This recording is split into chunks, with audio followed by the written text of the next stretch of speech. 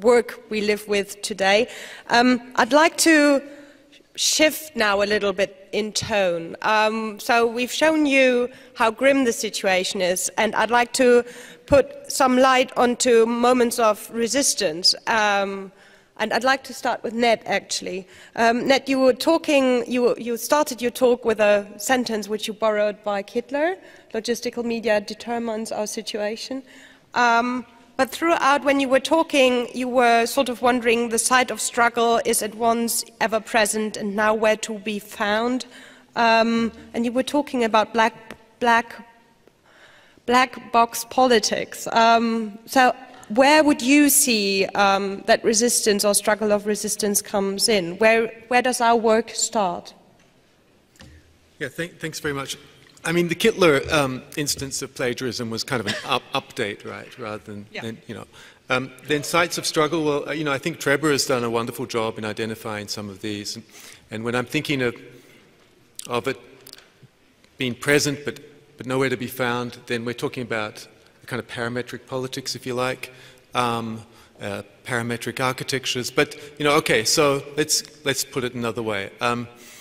The sites of struggle are kind of really clear in some ways. They're these infrastructural installations, at least for the research we've been doing on ports, on intermodal terminals, and hopefully soon on data centers. So we know what they are, but they're impenetrable, right, because of the type of proprietary economies, regulations around them. So then we're also engaged in other kinds of infrastructural formation. We may invent infrastructures. I think platform cooperation is an example of that.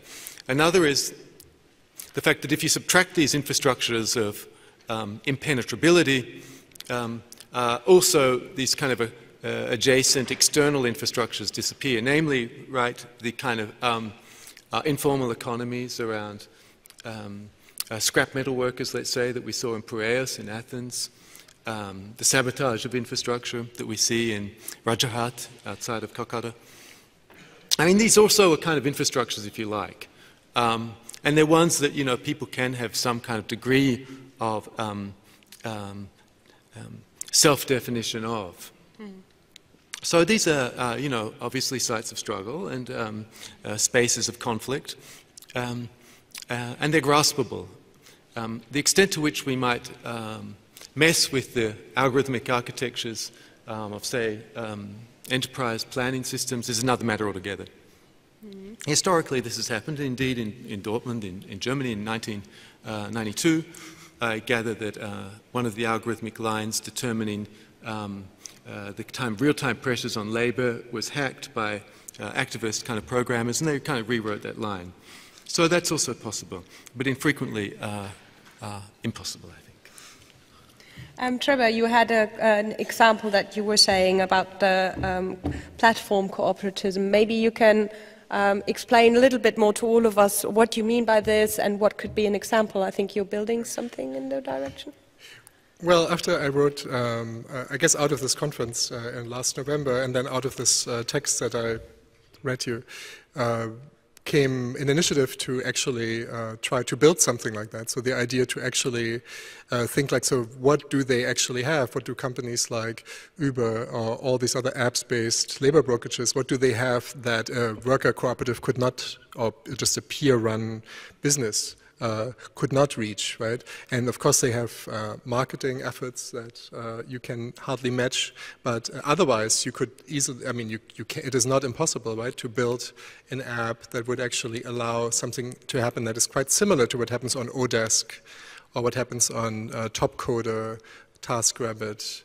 That is really not unthinkable. So we're talking with Google developers and a group of civic hackers and technologists in New York City to we will have our first meeting next week to actually think about is a possibility to build an open source piece of software into which you could plug in various services, you know, like domestic labor with companies like Handy, I think it's called, and others, taxi services and other businesses to actually rival those middlemen and take them out of the equation. But I think there are other points as well. How long will the project? It's all like far too early in the planning. But I think it's like sort of more in the larger picture there. I think the problem that we are seeing in the US at least is that there's basically this move away from employment to this, what I don't know, what some people call the gig economy, or a much more precarious contingent working arrangement. And so I think to encounter that, I think it would really help to change the definition of employment to actually legally change what it means to be an employer, and to basically embrace all the rights, because that's a huge thing about losing employment, is that you actually lose like a large number of rights that that the labor movement fought over for like at least 100 years, right? Like people died for this stuff, right? The 8-hour workday, workplace discrimination, all of that stuff, right? And so how do you get some of these rights back for these contingent workers? At least some of these rights, right? Because they are really completely powerless, or there's no legal protection. Now I'm struggling in myself what I have to ask first. Maybe I think it's an important point. I want to make it a bit more clear maybe, but how many of us are on a permanent contract? That's about, Trebor says that's Germany. Well, I would say if that's Germany, then good night, rest of the world. So we see there's something really important going on, and I was wondering, I mean, it was very clear that, Laurel, your project hit a nerve. How important can art be, or what can art do here to, I mean, we talked about struggles and situations that are not visible, that seem to be sort of suppressed. What can be the role of art? Yeah, I mean, I guess for me, I found art with the question of digital labor to be an important site of helping kind of incite maybe something like an imagination of refusal or an imagination of how one is implicated in these kinds of systems. I think that, I don't know, I guess for me, I'm someone who reads the work of people like Trebor and Ned very closely and carefully and feel really inspired by it. But I also see a gulf between, who can take in that kind of knowledge and information and how things are circulated in an academic or even an artistic context. I guess what I try to think about is almost like how can I help to translate that to have a different kind of audience or a broader audience, or to kind of expand who can sort of understand these dynamics. And I think for me, using these kinds of more creative or artistic procedures and modes of entering the question has made me feel like I can have this conversation with a much wider group of people than I could have otherwise had. I think art is also really interesting to think about in relationship to things like algorithms or metadata and things that we experience with a very high degree of abstraction, because in a way art is about giving a kind of visual presence to things, and it's almost in a way like, for me, I guess a question of how can you visually or materially sort of bring these more abstract ideas into something that is tangible or digestible by the broadest number of people. And maybe as a comment to Laurel, it's like I thought what I find about your project and maybe also about the original Wages for Housework so interesting is not so much actually the demand itself, which I think was also not exactly meant literally in the 70s, right? It's not that they actually wanted to be paid, but what it functioned amazingly was to basically reveal the infrastructure, the system, right? Exactly. To show how things are, how women are exploited, and to point that out with fervor, right? With a lot of energy is, I think, what brought this is also so amazing about your project. Do you have any questions out there? Please. Yeah? More? We collect more if there are more. Oh, hello. Hi, thank you very much for 3 very interesting talks. My question is a bit related to the workers' inquiry method that was developed in Italy in the 70s by Romano Quatti. there's been a lot of recent work done by groups like Kalinko, call centres, Inquiry, Angry Workers in the logistics sector at the moment, trying to work out forms of resistance or new types of bargaining or whatever within the workplace, but without union structures in a more kind of individual sense. But it seems that, like, despite kind of a will to kind of to kind of create new forms of resistance, there is a problem of, I think, creating sort of the right form. It almost goes back to, in fact, what Al-Quati was trying to do, because as I think it was Trebor was saying about the collective thing, I mean, there was a lot of experiments with this in Italy in the 1970s during the crisis, and Al-Quati was almost saying that, in fact, Gramsci's idea of the Workers' Council had actually been put into place in a lot of factories in Italy in the 1970s. But in some ways, all they did was create like collectives that were almost like the individual, if you see what I mean, that still had to be engaged within the economic system. So I'm wondering, what is there kind of like on more like an effective personal level? This maybe goes to Laurel's talk. Like maybe something like the human strike or an effective strike. Is there also possibilities for something like this? Or are there possibilities for collectives that don't just organize maybe with better rights, but like originally like a critique of the Workers' Council movement was by another guy who formed the Communist Party, Bordiga, said if there wasn't an insurrectionary antagonistic element to the collectives, then there was, all they did was recreate, in fact, even kind of save capitalism to a certain extent.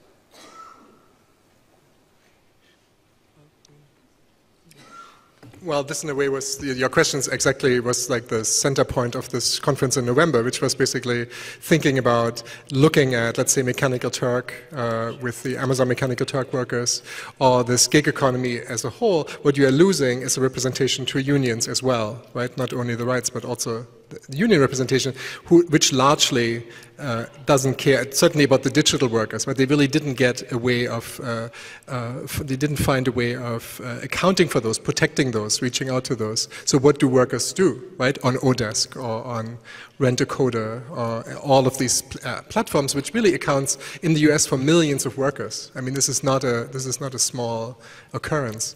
And so what we found is basically, so there is a freelancers union in the US, but you also have a lot of experiments with mutual aid, which start from Firefox plugins that allow workers to connect on Mechanical Turk and compare, point out quasi-employers that basically pay late or don't pay at all, and basically sort of mark these black sheep. Right? So it's like evaluation systems, which is it's not nothing to do with the union, but it is somehow bringing workers together with these tiny design interventions, you know, to help them out. And I don't think there's like one central answer, but it's really just like a whole sort of sprawling of experiments with possibilities.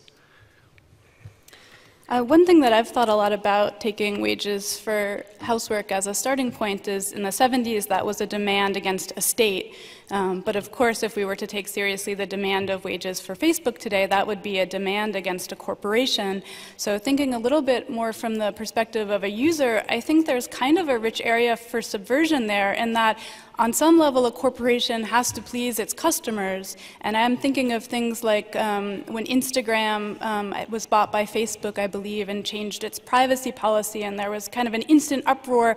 And in fact, so many people decided to withdraw from their use of Instagram that they immediately had to kind of respond by changing those. And I think it would be really interesting to see something like a history of user revolts charted. Yeah, I just wanted to add another kind of dimension to this, and I'm kind of gathering some of this from the type of things we're seeing again in Greece very recently. I mean, others in this room can certainly speak much more authoritatively on this than me. But the question I have when we begin to talk about labor cooperation is the kind of our role of the state you know, coming back into play here. We can think of logistics, for example, as the multiplication of various sovereign entities, both you know, immaterial at the level of software regimes, if you like, and then very concrete in terms of infrastructure and the type of ownership of those infrastructures. But then we do have instances where the movements can intersect and push back onto the state, as we're seeing, at least for the time being, within Greece, and also kind of play a role against some of the kind of non-state sovereign powers involved in these operations and economies. There's a question there. Yeah, Mr. Scholz, you had mentioned something when you're talking about platforms, the sharing economy platforms, Uber, Airbnb, etc. And you had mentioned something about Bitcoin allowing some sort of way to take it away. Can you explain that a little bit more? Well, it's just a reference basically that you know, this morning I met with programmers here, and we are talking about like making what it would take to make this like open source platform for cooperatives possible. And they said like, well, it really motivates programmers if they are paid.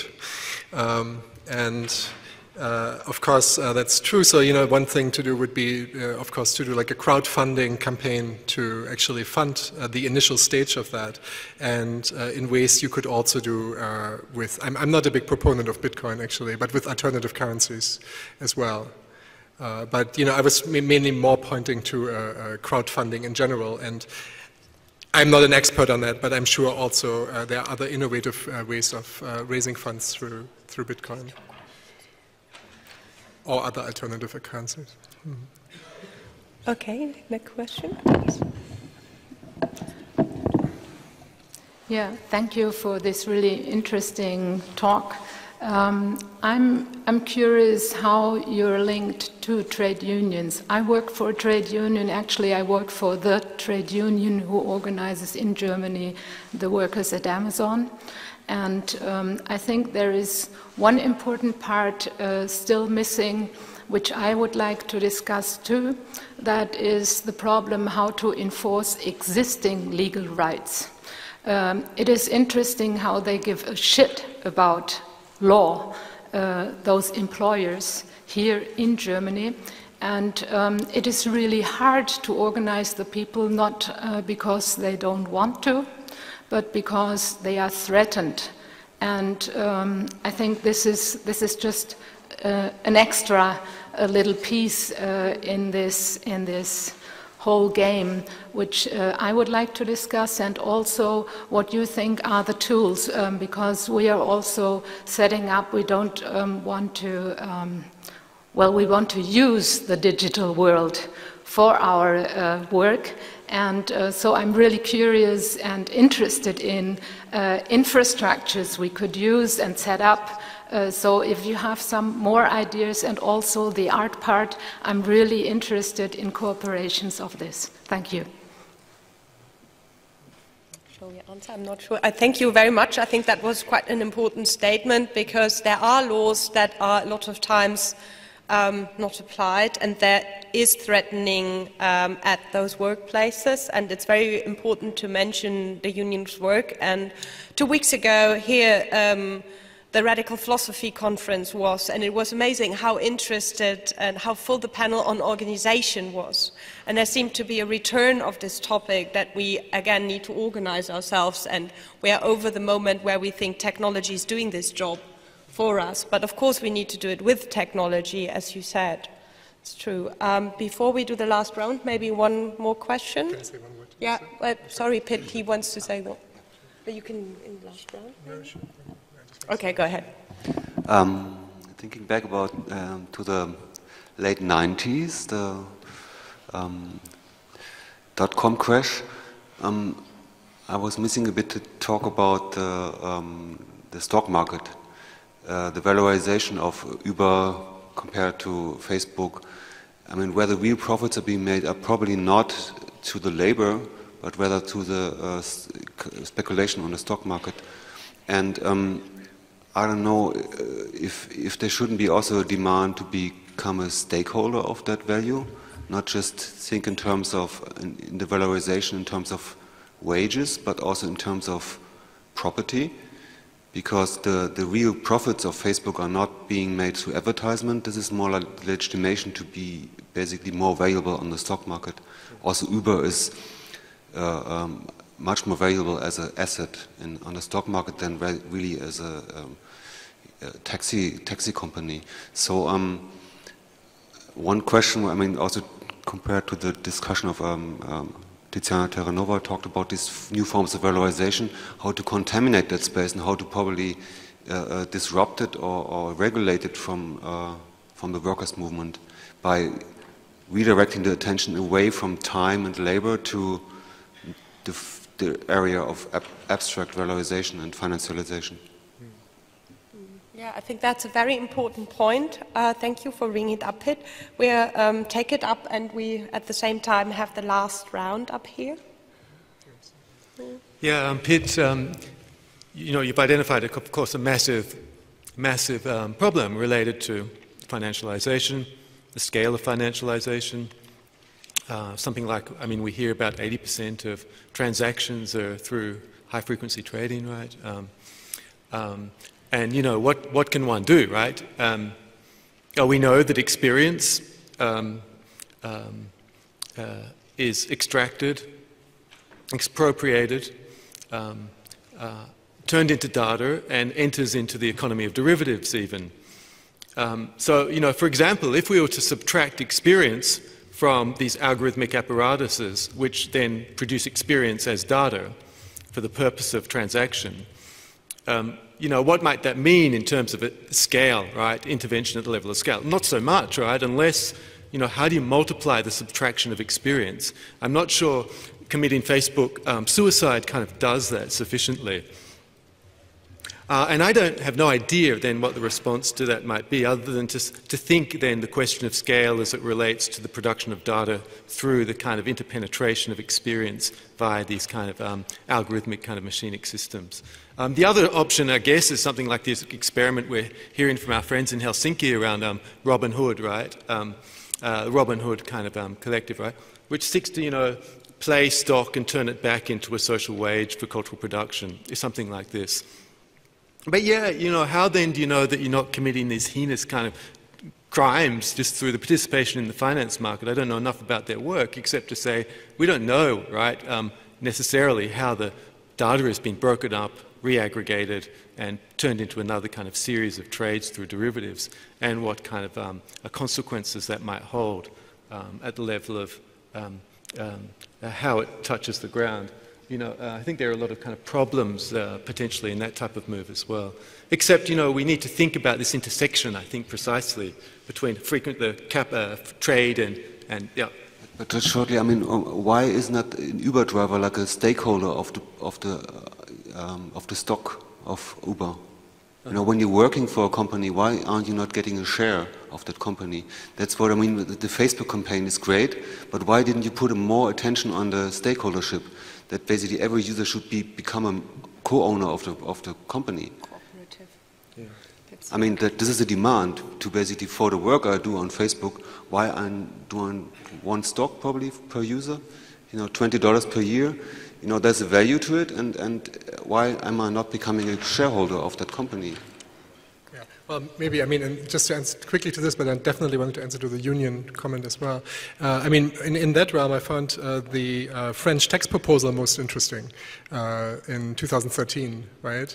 The Collin and Collin proposal, which basically scared the hell out of you know, all these tech companies, which basically made this very logical arguments, which basically said that in the old days, right, taxes would be charged where the headquarter of a corporation resides, right? But now, with Google having these tentacles all over the world, right, they are financializing French citizens, right? Google, Facebook, all of these companies. And so why not charge corporate tax on the gains that those companies gain from French citizens? I mean, of course, you could determine, you know, what that actually is. Not impossible at all, right?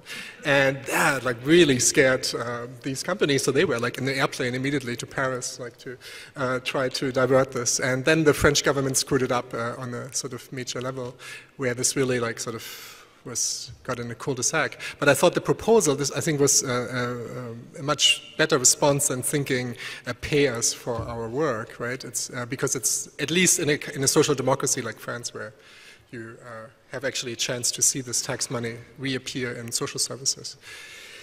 But then I wanted to say to the unions, that actually Germany is really, I invited the IG Metall to New York because they just published this book called Crowdwork, and are actually pushing very heavily on this area of digital labor to an extent like no, not a single American union does. They brought this also, digital labor as a central point to the digital agenda, right, of the Bundestag, and have press releases about that. So actually the German, also the Verband der Gewerkschaften here in Berlin, in Germany, issued also press releases to that effect, basically emphasizing the importance of digital labor and the well-being of the worker in digital environments. So in the German environment, people seem to be much more aware of that, at least the IG Metall for sure is. Yeah, Verdi would be the one, right? I would say that, but in this fact, I see more momentum from. So Germany is not just bringing a global mistrust in surveillance into the global discourse, but also the unions are, as we just learned, role models when it comes to digital labor. Laurel? Yeah, I guess, one reason for looking backwards and taking as a starting point a kind of text from the 1970s in a different moment in time is in a way to kind of embody this sense that I think, this is nothing new, this is pure repetition. And I think, we do have to really think carefully about how to ask a younger generation for whom these kinds of processes and platforms are naturalized to understand the dynamics of things like labor history. And I think, presenting technology not always as the constant new, but as something that has a lot of precedence and a lot of political precedence in terms of how we could struggle against it is something that I think is really important today. Thank you. Yeah, thanks for all three speakers up here on the panel. Thanks, Trebor, Ned, and Laurel. It was very nice and interesting for me. I thank you all in the audience for bearing with us and staying here. And I would like to use the occasion to thank the Transmediale, who did a really good job this year, I think, and provided us with a really, really good conference. So thank you.